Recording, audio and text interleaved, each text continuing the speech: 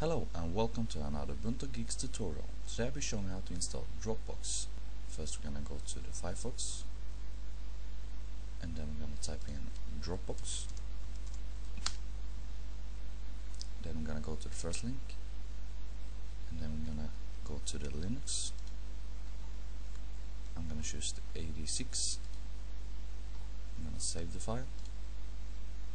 Right click and open the containing folder. And double click on the Debian, and then we're gonna go over here and click install, and we're gonna type in your password.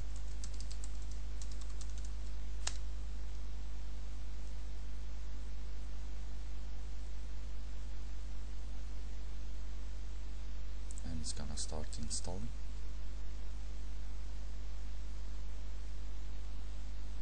I'm going to choose next and restart Nautilus.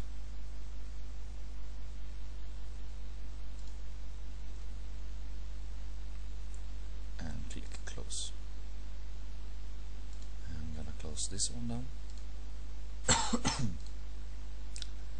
And I believe it's in internet, and go to the Dropbox, and it's opened up right here.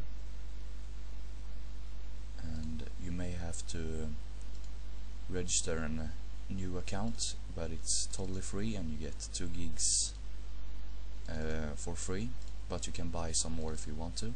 It's you load whatever you want to their servers and you can share it with all your computers.